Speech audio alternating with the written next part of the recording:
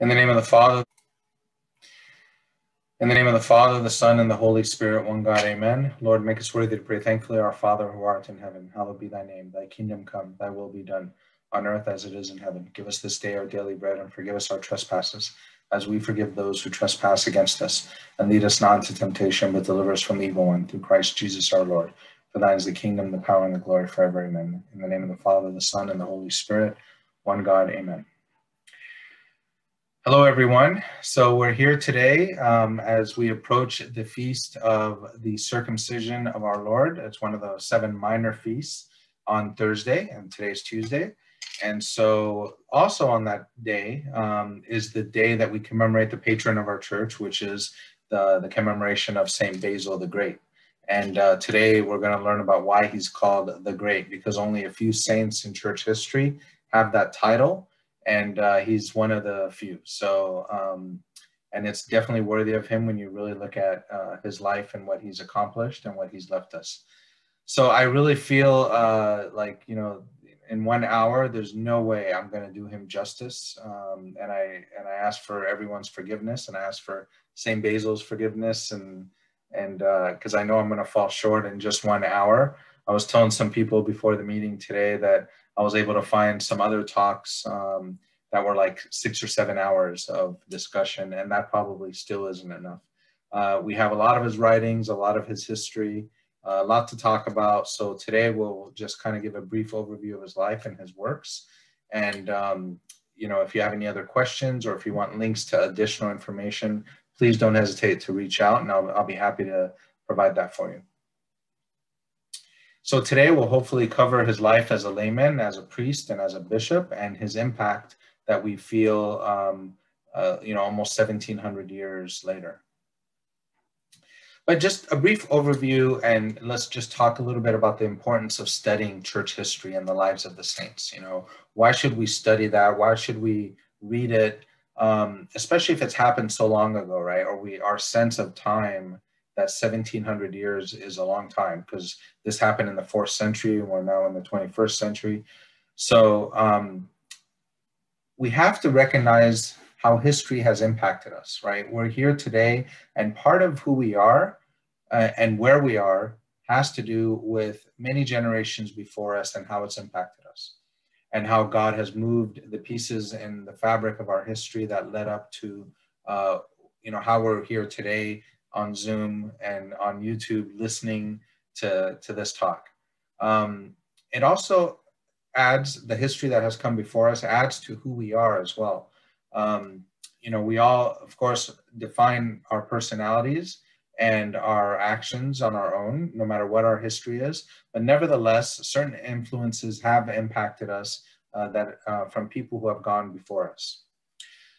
And when we see that, we recognize our place in history, so that we're part of this story that's unfolding, the story of humanity. And it links us, especially the Christian history that we review together, it links us to those lives of the saints that have gone before us. We're part of that story. We're part of, like, if you can say this, you know, we're like, it's like the book of Acts that it has finished, but hasn't really finished, because we're still continuing. We're still living in the period of grace of the Holy Spirit that's active in our life and active in glorifying the Holy Trinity. So we're part of that link with all the saints. And so the history of the saints is nothing apart than our own history and our own life. We're linked to it. So we recognize how history can also pave the road ahead. So we read about what's happened before us, we learn about how it's impacted today, and it paves the road moving forward on how, you know, what steps we take in the future. We learn from the successes and the failures of those who have gone before us, and we hopefully make the right decisions moving forward. So there's a lot to be gained from studying history. We also recognize that we have an impact on history. You know, we're part of this story, and we have an impact on this story. Human history isn't that long. It's what I think recorded history is about 10,000 years or so, is what some of the scholars are saying.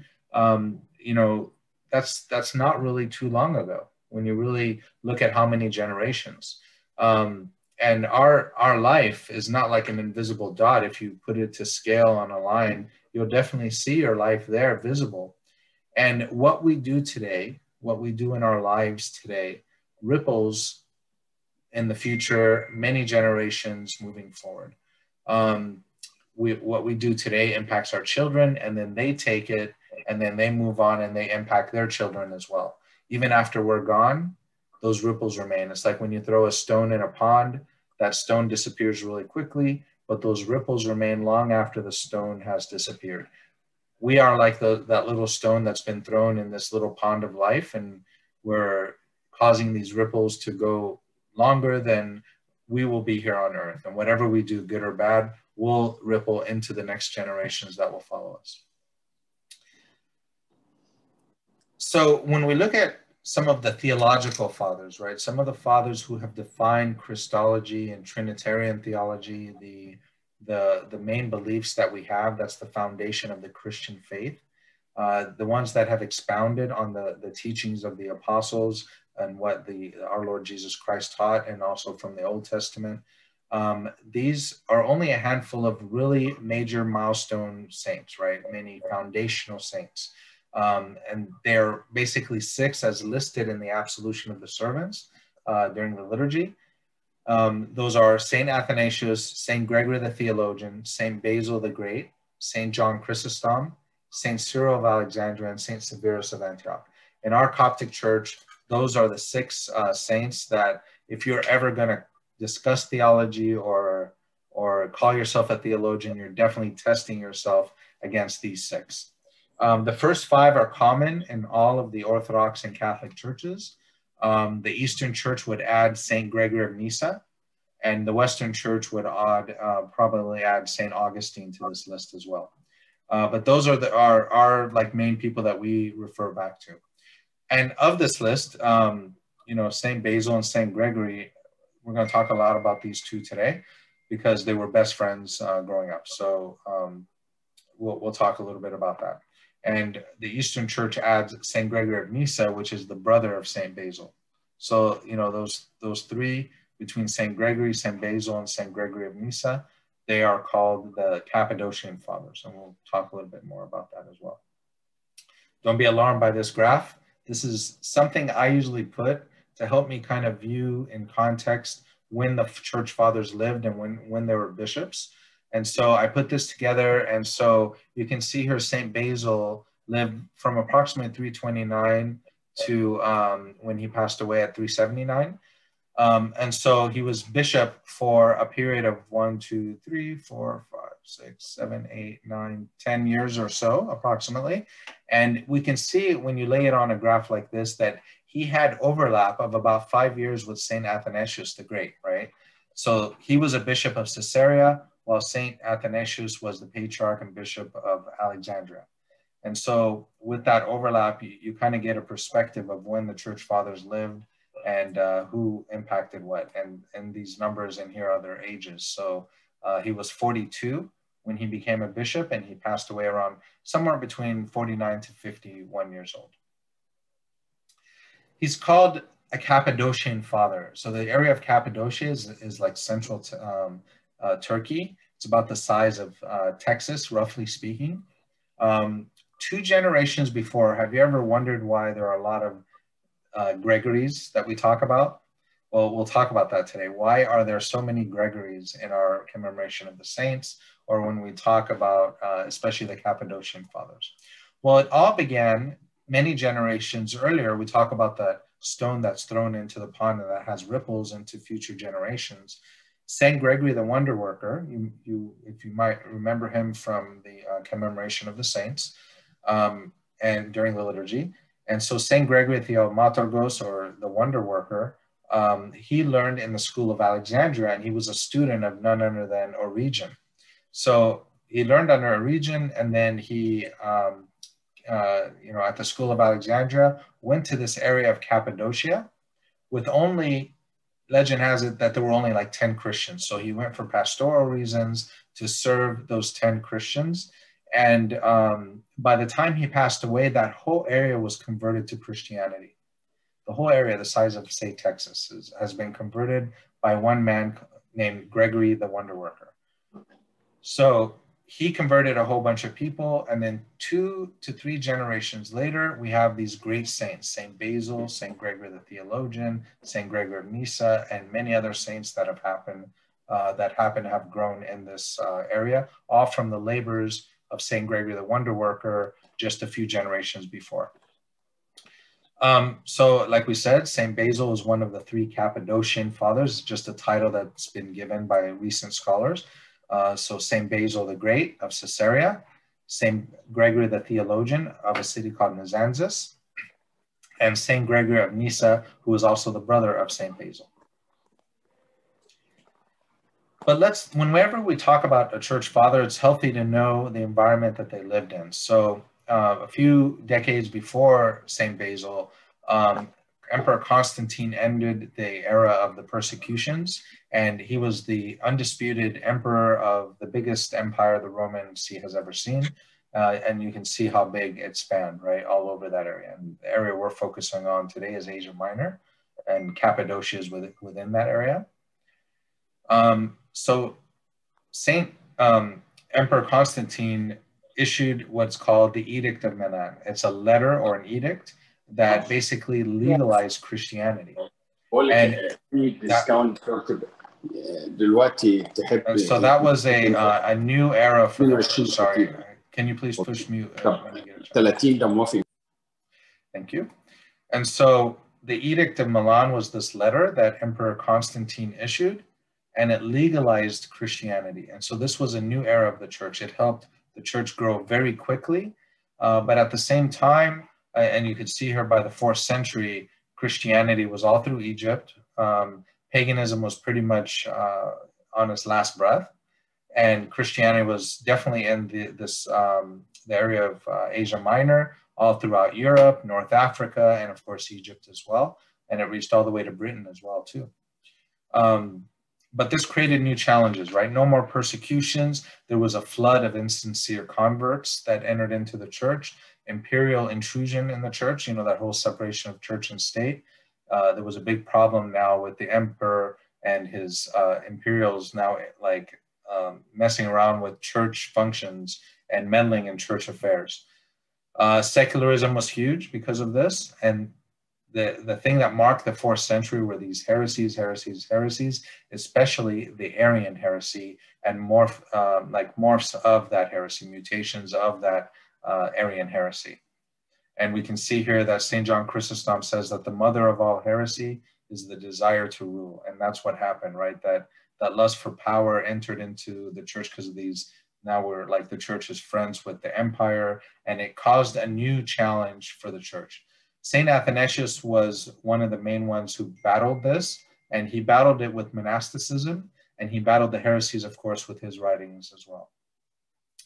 Because of all the liberty and favors given to the church, because of Emperor Constantine, the close relationship with the church and the empire, the large number of hasty and immature conversions, the Arian heresies, which basically marked the 4th century. Paganism was still aggressive, but on a major decline, and early monasticism began to start. So St. Athanasius was the star of the 4th century, right? But also St. Basil was near the tail end of the 4th century. He kind of took the baton from St. Athanasius and ran with it. So those two stood really powerfully stood out in the 4th century. So going now to drilling down to St. Basil and his family. His family was amazing. When you look at his family, we have multiple saints that are just coming out of his family. We have St. Gregory the Wonder Worker, who, like I said, converted many. The grandfather of St. Basil was a martyr, was a Christian martyr. But he had St. Macrina, who eventually married and had another St. Basil, the father of St. Basil, so St. Basil Sr. And then St. Basil and St. Amelia, those two had 10 children. And so of those 10 children, one of them died in infancy, so that would left 9. And another one died in his 20s or so, and he was a saint. But of St. Amelia and St. Basil the Senior, 5 of the 9 remaining children became saints in the church. You had Saint Macrina, which is depicted here in this icon, with Saint Basil the Great, her brother, Saint Nectarius, which is not shown here, Saint Gregory of Nyssa, which is shown, and Saint Peter Sebastian shown here. So Saint Macrina and 3 of her brothers were bishops. So pretty powerful example of how a family, if they raise their children right, can really become like these legends, right? So they were doing something right with their children. And then the other one too was a saint, but he died in his 20s, but he was a very righteous and saintly life. We won't really get into him too much, Saint Necritius, but he died in his 20s, but he's also a saint as well. Okay, so the family, if you guys can picture this as we progress here, Saint Macrina the Elder with Saint Macrina the Younger, two generate like the grandmother, and Saint Basil the Elder and Saint Basil the Great. So don't mix those 2 names up as we talk.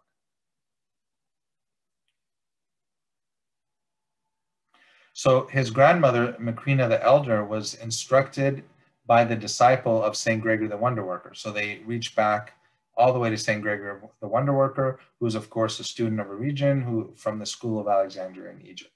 His father died early, so the 9 children, because remember 1 died in infancy, were under the care of his mother, Emilia, should have capitalized that, and his grandmother, Macrina, the Elder, right?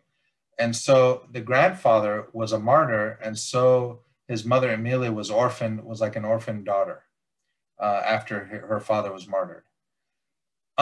His uncle Gregory, another Gregory, was a bishop as well. I think I list him here. Yep, he's right there.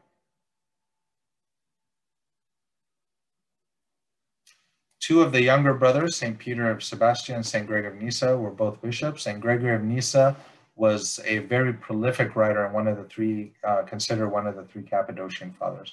The Eastern Orthodox Church value him a little bit more. We struggle a little bit with some of his Origen teaching, specifically about the universal salvation, but he's a great and wonderful writer, and there's a lot to be benefited from St. Gregory of Nyssa.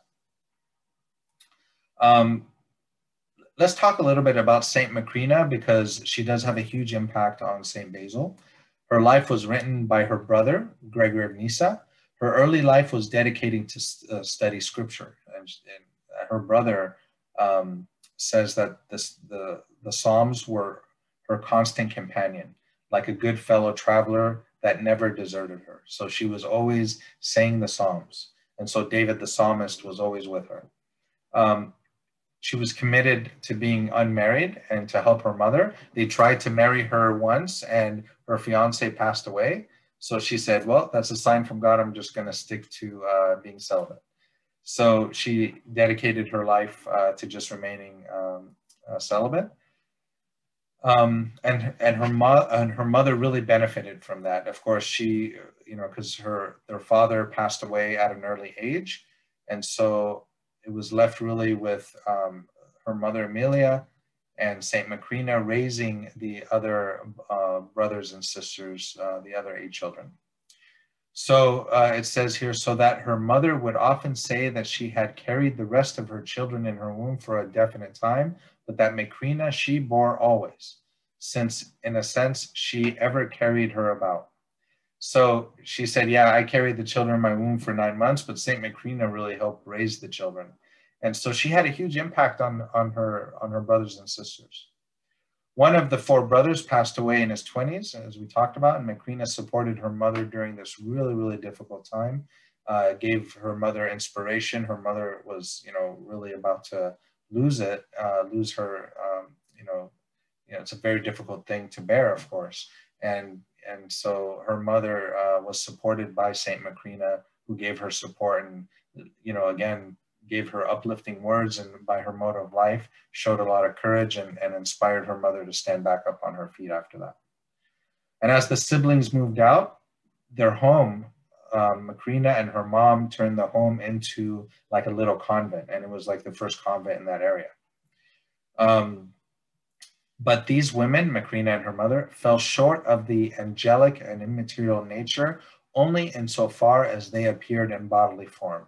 So, besides the fact that they had a physical body, they were like angels praying in their house, and they had like a beautiful, like a little convent, and so Saint Peter Sebastia, one of the youngest of the family, who also became a bishop, also stayed with them and lived with them for a little bit because he liked that lifestyle as well.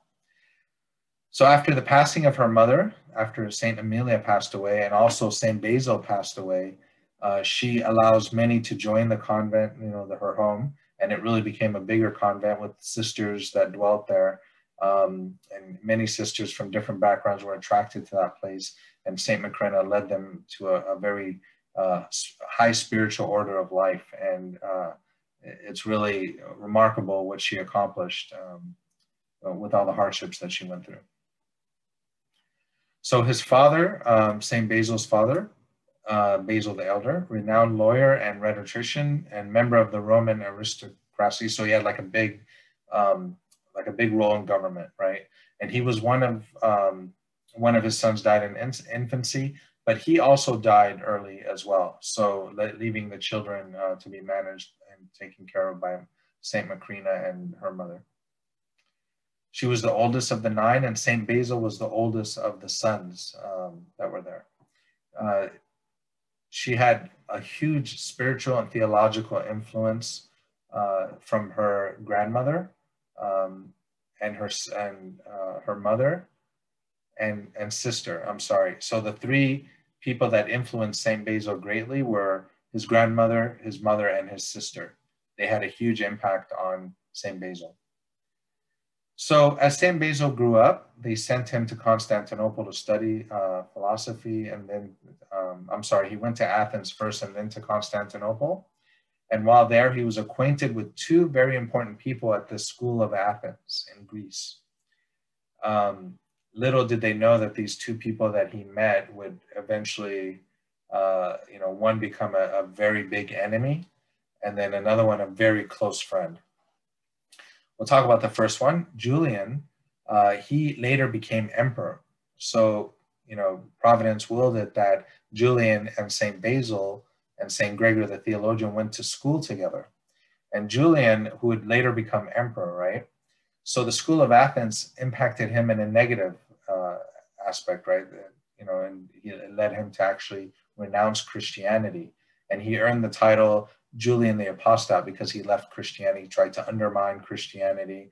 Basil struggles a lot with Julian later, but thankfully St. Basil was much firmer in his faith so as not to be affected by this school that's in Athens that that kind of hurt Julian a little bit. Julian left away wounded, and I don't think he ever recovered. The other person that St. Basil met was St. Gregory the theologian, one of the 3 Cappadocian fathers. The Coptic Church uses his liturgy. He's one of the 3 liturgies we use. So St. Gregory the theologian authored one of them. And he would become St. Basil's lifelong friend. But that friendship had its ups and downs, as we'll talk about later. So he returns from Athens, and he's educated now. He knows some theology. He comes back, and he's frustrated that no one around really understood or had knowledge like he did. And so his brother, St. Gregory of Nyssa, writes that St. Basil was puffed up beyond measure with pride of oratory and looked down upon the local dignitaries, excelling in his own estimation all the men of leading position.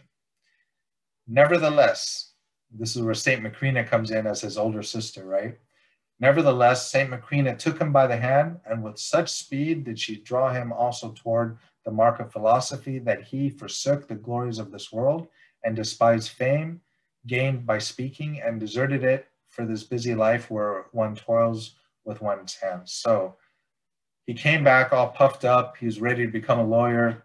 St. Macrina interceded really quick, took him by the hand, as St. Gregory, the brother, says, and I can just only imagine the discussion she did to humble him and to remind him of the true excellencies in life that he might have missed. It might have missed the mark if it wasn't for his big sister. And so immediately after this, no matter who knows what kind of discussion this had or discussions that St. Macrina had, but he goes from being so puffed up to wanting to abandon all of his money and to look into monasticism and live a monastic life. Okay, so what is like a quick turnaround just from the discussion with St. Macrina. So St. Basil then begins to look around for monasticism. He's starting to considering it.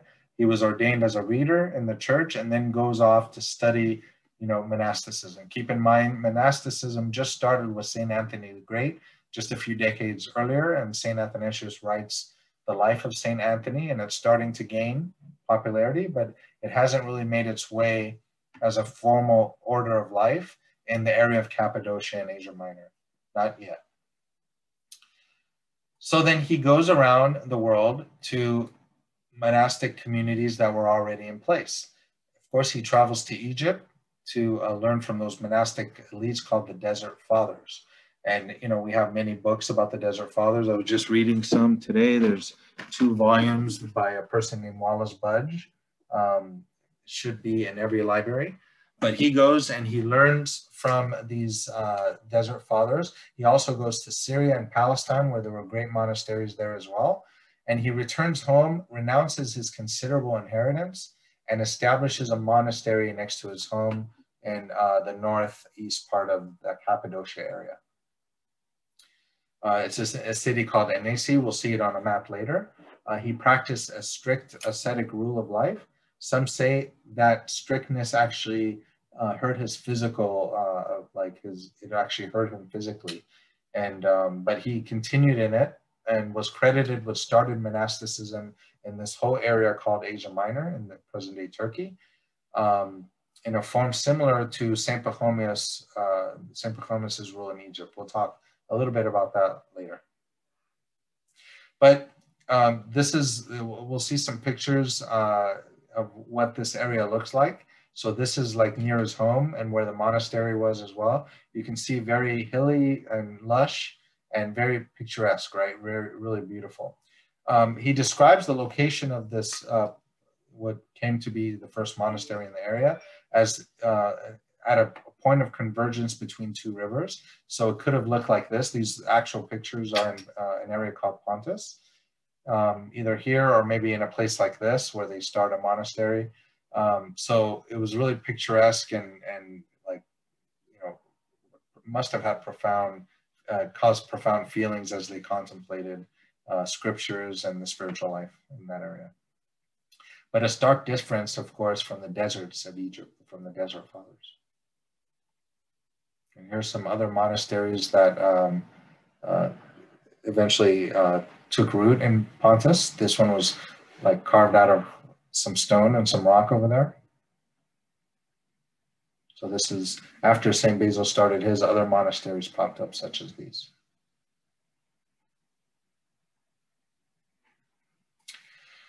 So around this time though, as he's looking into monasticism and starting a monastery, Julian, his companion at the University of Athens, was now emperor. So Julian, as we talked about, tried to undermine the faith. He wanted to kind of return back to pagan philosophy. And so he wrote a writing called Against the Galileans, which really is against the apostles. He was attacking the apostles. And we have this writing, by the way, if you're ever interested in reading it. Both St. Gregory the theologian, the friend of St. Basil, and St. Cyril of Alexandria later, in the next century, in the 5th century, and in greater detail, he kind of takes piece by piece and kind of dismantles all that Julian was saying, and we have that in writing too. I even put the link here for you. So St. Gregory and St. Cyril refute all of the writings of Julian in great detail. But he was really cruel toward the Cappadocian Christians. He later on, in one of his campaigns against the Persians, he ends up getting killed by what is known as a mysterious soldier, right? And so tradition has it that St. Basil was praying to a saint, was asking a saint to intercede on this issue. and he asked Saint Macarius, Philopater Macarius, and so Saint Philopater, the story goes, disappeared from the icon, and then came back, and he looked at Saint Basil, looked again, and he saw the icon again, but this time his spear had some blood on it. So you might have seen this famous icon here of Saint Philopater. So here's Saint Basil, and here is Julian the apostate, because some traditions have it that Saint Philopater is the one who actually interceded, like the angels in the Old Testament, right, and dealt that fatal blow to end the persecution against the Christians by Julian the apostate. I know this icon looks familiar to many people, Saint Macarius of the Two Swords. So shortly after this, upon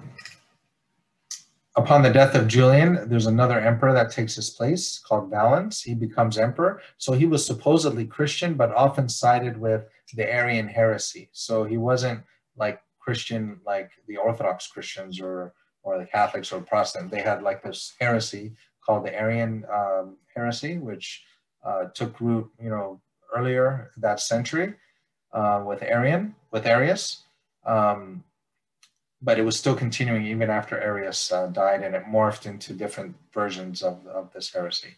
But Saint Basil is now ordained a priest during this time as well, so now he's a priest. And as he becomes a priest, he now enters into more of a public life. He is helping his bishop Eusebius of Caesarea in church administration. He's now starting to wake up to the theological challenges of the time, and he combats these heresies openly with vigor and profound writings that we still have. And he does many pastoral works of charity during this time as a priest as well. And then he is ordained as a archbishop in 369. Shortly after, his spiritual father, Eusebius of Caesarea passes away in his arms in 370. And so, I'll back up. Before his ordination, his mother passed away in 369, so he wasn't ordained. But his mom passed away, so it was a difficult time. And then his spiritual father, the Archbishop of Caesarea, he passes away the following year in 370 in the arms of Saint Basil. And so immediately after that, Saint Basil was elected to replace him in that same year as the Archbishop of Caesarea, which is the cosmopolitan area, right? It's a big role. So Saint Basil writes to his friend, Saint Gregory the theologian, to come to the ordination, but he was kind of trying to be a little sneaky. And so this is the first strain on his friendship with Saint Gregory. He tells him that he was really sick. And it's true that he was always sick, right? So that part was probably true, that he was sick, but he didn't tell him that he was about to be ordained bishop. And so he asked him to come because he wanted to force Saint Gregory the theologian to be like his auxiliary bishop, his assistant bishop of Caesarea, which is a big honor. But Saint Gregory wasn't having it. When he first heard that he was sick, he started leaving. But on the road towards the ordination, he finds out from others that what's really happening is Saint Basil is being ordained Archbishop of Caesarea. And he's like, well, I'm not having this. And so he turns around and goes back home. And Saint Basil was really hurt by this, right? It put a strain by the relationship. But Saint Gregory kind of said, hey, you were trying to trick me, man. What's going on? So Saint Athanasius, during this time too, after his ordination, Saint Athanasius of Alexandria writes a letter congratulating the area for electing such a person like Saint Basil. So Arianism was still alive, right? Even though the Council of Nicaea condemned it, it was still breathing. It was still a threat. And so just like Saint Athanasius was battling it, so was Saint Basil. On one occasion, this is a great story. On one occasion, Emperor Valens sends this Arian bishop called Modestus, and he met Saint Basil and began to threaten him, saying, "You have to follow this teaching." And he threatened him with confiscation of all of his property. He threatened him with exiling. He threatened him with torture, and he even threatened him to kill him, right, with the soldiers, because he came, after all, with the power of the emperor. Saint Basil looked at him and responded that none of these things frightened him. He says he had nothing to be confiscated except a few rags and a few books. What are you going to take from me? You can take my books, and you can take a few rags that I have on my body right now. You're going to banish me and exile me. You can't send me anywhere where God doesn't exist. Are you going to torture me? How can you torture a body that I'm already very ascetic, in my dealings with it? I'm not afraid of any kind of torture. And are you going to threaten me with death? Hey, that could only bring me closer to my Lord Jesus Christ. I'm not afraid of death either. And Modestus was really amazed at this powerful response and tells Basil that no one's ever spoken to him like that. And so St. Basil responds saying, perhaps you've never really met a real bishop before, saying that he wasn't a real bishop. And so very powerful and strong in his demeanor. And so Modestus goes back to the emperor and says, look, we can't do anything with him. We can't convince this person. During this time, he writes one of his most important books, which is called On the Holy Spirit. The heresy of Arius not only, minimized the divinity of the wisdom of God, the Son of God, but it also minimized the divinity of his Holy Spirit as well. So the Macedonians, which are semi-Arian, denied the divinity of the Holy Spirit. So St. Basil, of course, writes on the Holy Spirit.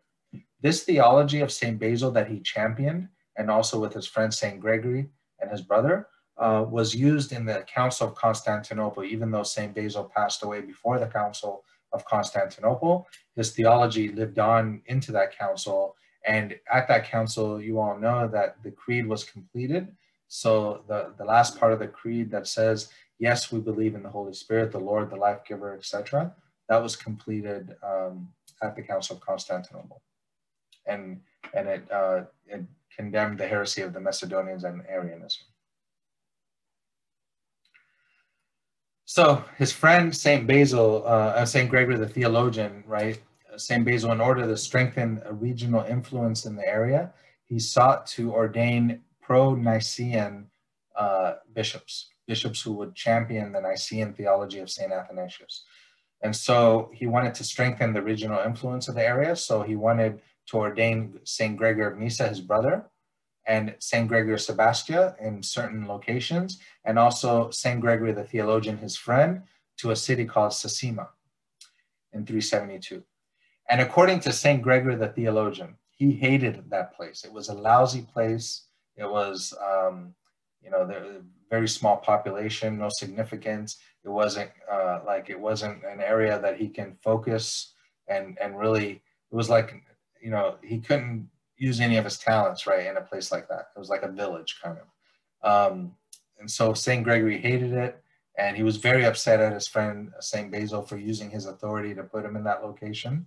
But he obeys, especially St. Gregory the theologian's dad kind of pushed him a little bit, and he eventually does go there. And they eventually made up as well. St. Gregory the theologian and St. Basil made up. So even saints can conflict with each other, right? So Saint Mark and Saint Paul, the apostle in the book of Acts, right? We hear about Origen and the Patriarch of Alexandria. We hear about John Chrysostom and Theophilus. We hear about here even two friends, Gregory the theologian and Saint Basil.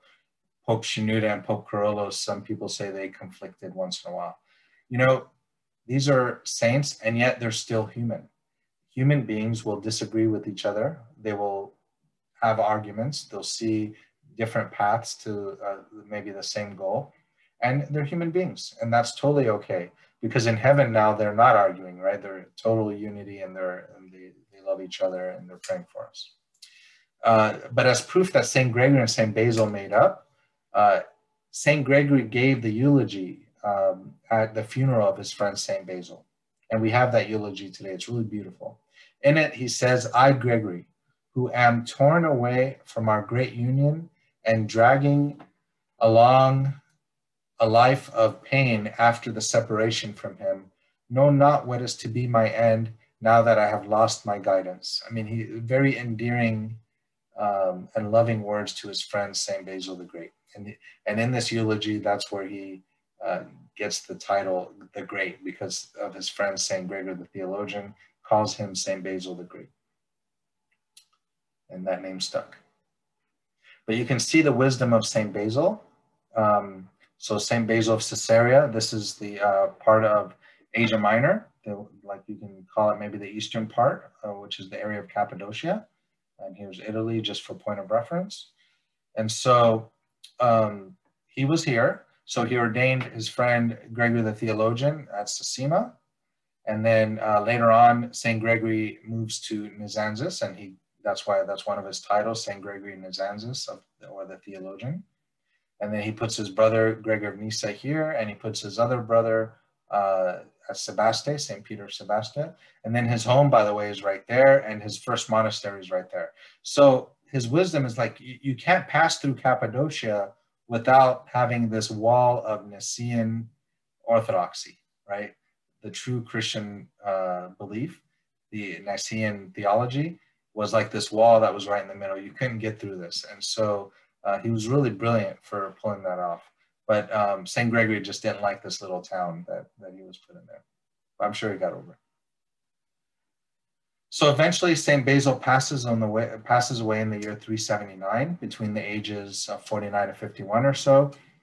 St. Gregory says that as they were carrying his body at his funeral, tens of thousands of people came from every faith, from every religion, from every race, from every age to pay respects. He demanded a high respect from everyone around him.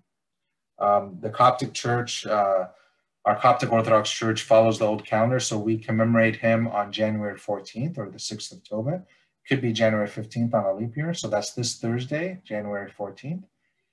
The church also commemorates one of St. Basil's miracles on September 23rd. So a little bit about his writings. So he has, thank God, has left us a large amount of writings.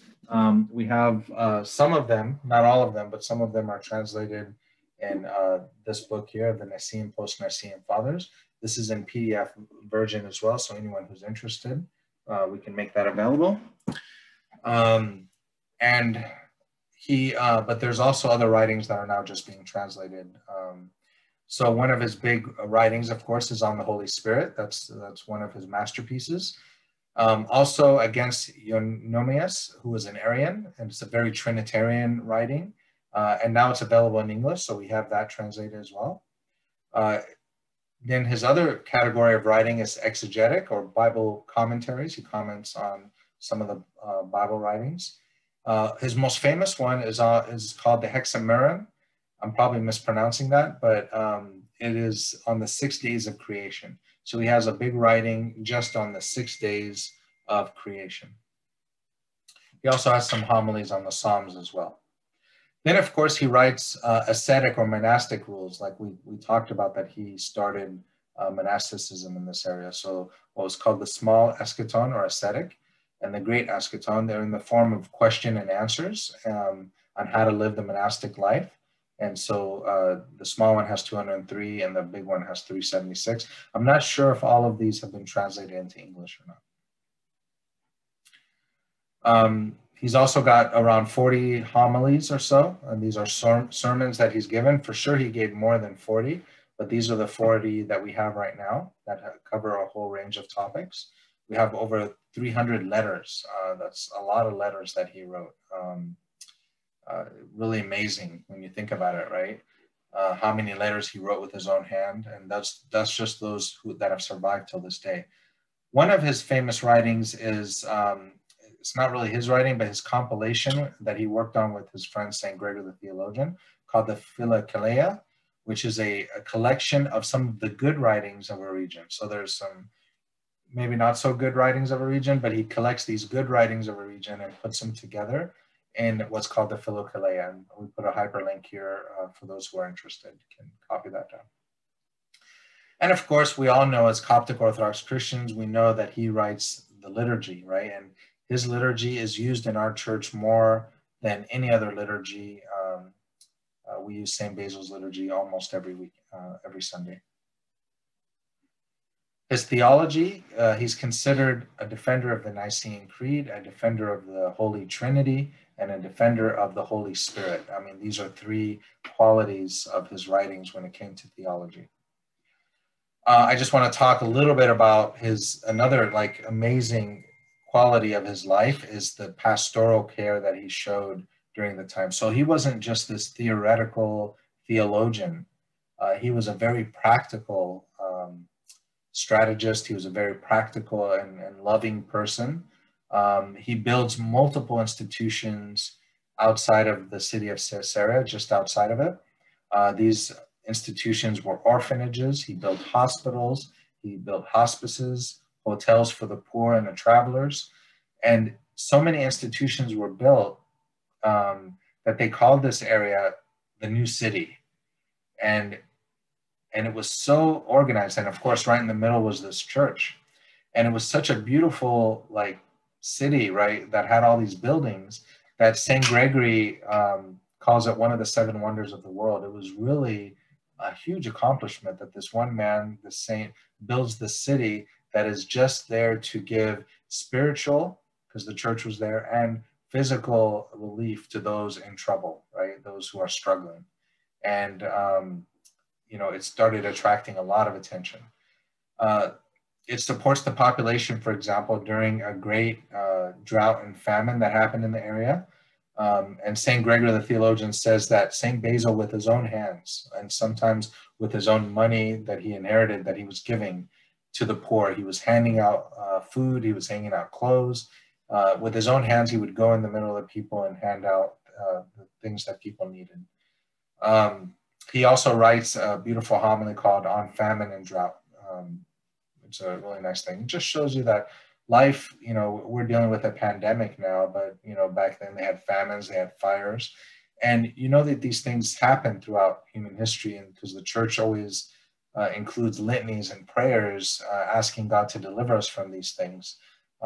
We have litanies for like the litany that talks about famine and drought and plagues and all sorts, and fires and drownings.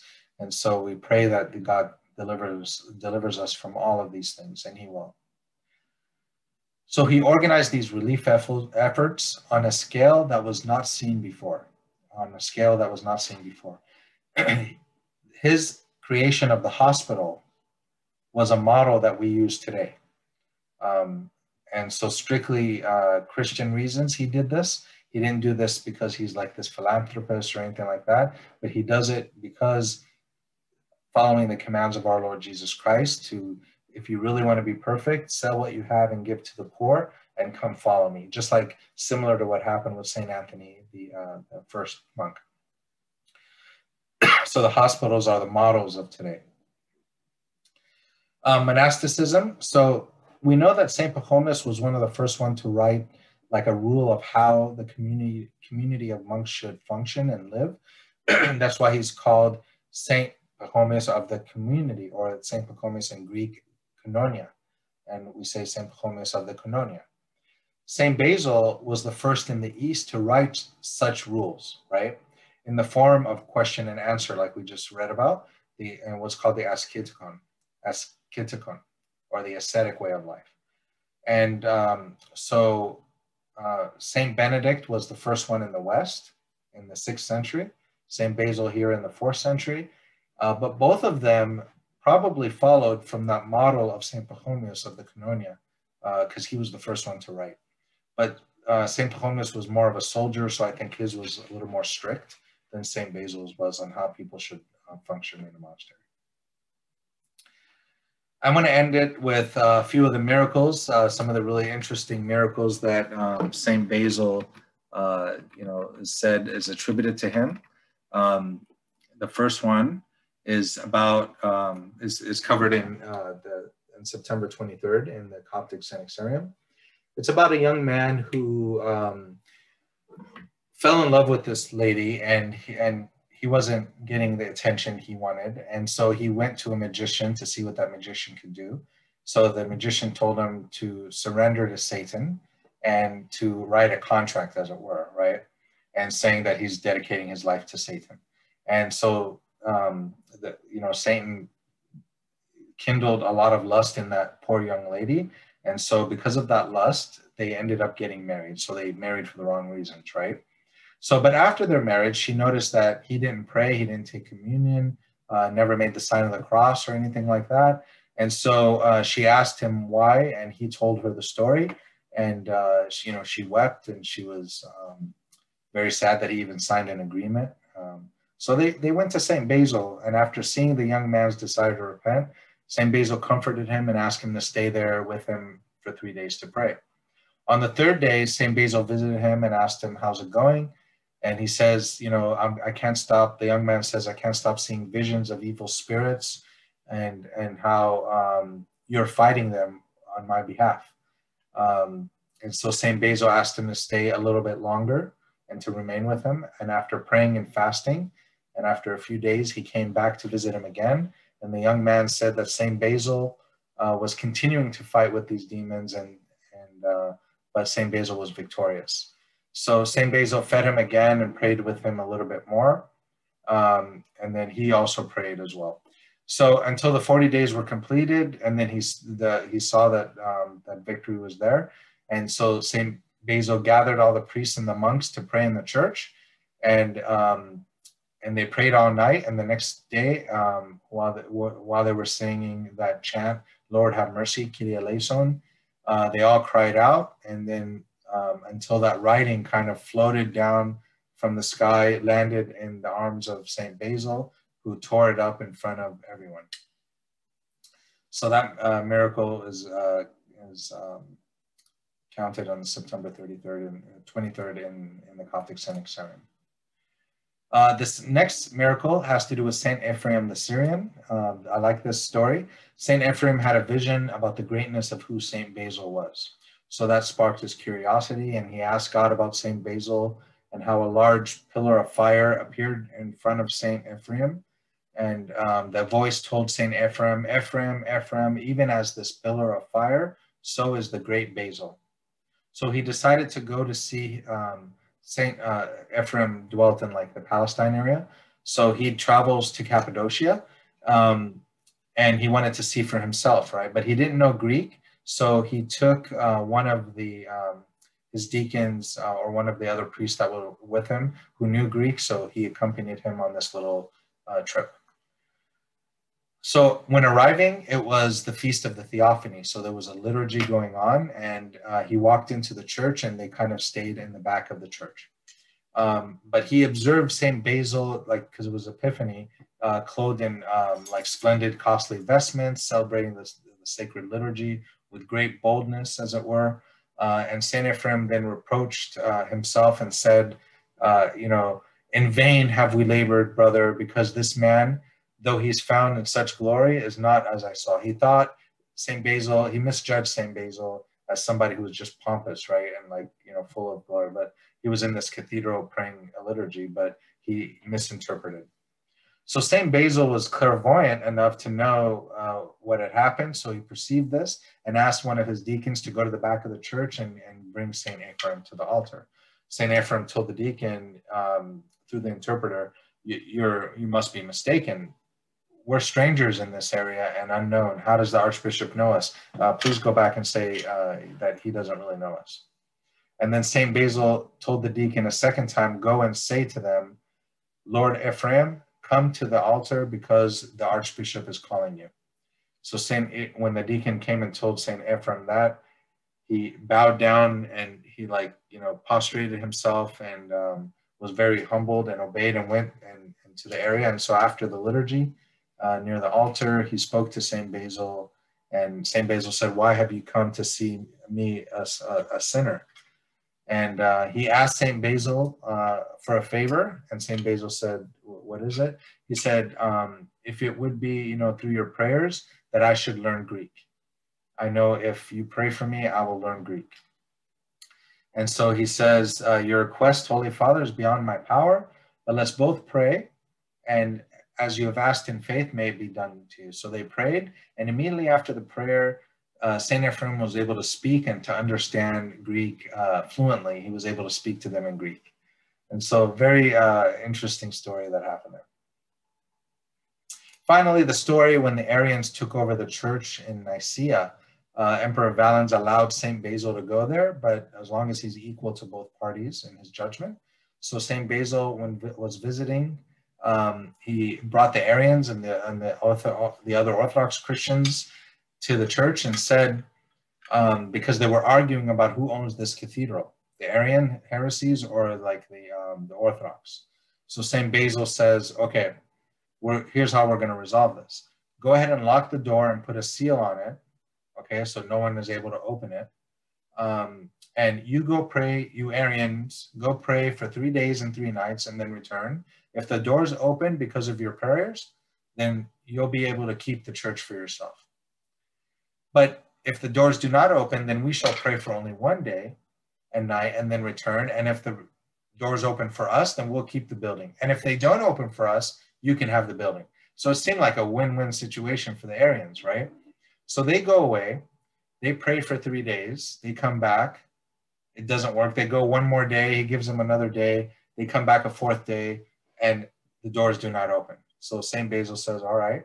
So he goes and he prays with the saints, right, with the other Christians, and they come back, and there's an earthquake that rattles the lock, breaks the lock, and the doors like fly open in front of everyone. And so because of this, they were able to take the church. He goes inside and they pray the liturgy together. So very powerful story there. Just a couple more thoughts on his liturgy. Within 50 years after his passing, the liturgy with his name is used, and according to Leontius, via Theodore Mespostia, 50 years later, everyone's using St. Basil's liturgy. 2 of the 3 liturgies used in the Coptic Orthodox Church are those of St. Basil, St. Gregory, his friend, and St. Basil is the most used, and the 3rd is that of St. Mark the Apostle, which was affirmed by St. Cyril of Alexandria. It carries the name of St. Cyril. So that's it. May St. Basil pray to the Lord on our behalf, O teacher of the Holy Faith, St. Basil the Great, that he may forgive us our sins. And we ask St. Basil to remember us in heaven, and so we can see him one day. These are some of the resources you can have. If you get some of these books, these are great books. And are there any questions at all? And may his prayers be with us all. Amen. In the name of the Father, Son, Holy Spirit, one God. Amen. O Lord, make us worthy to pray through the intercessions of our Holy Mother, Saint Mary, and Saint Basil the Great, our Father who art in heaven. Thy will be done on earth as it is in heaven. Give us this day our daily bread, and forgive us our trespasses, as we forgive those who trespass against us. And lead us not into temptation, but deliver us from the evil one. Through Christ Jesus our Lord. For thine is the kingdom, the power, and the glory forever. Amen.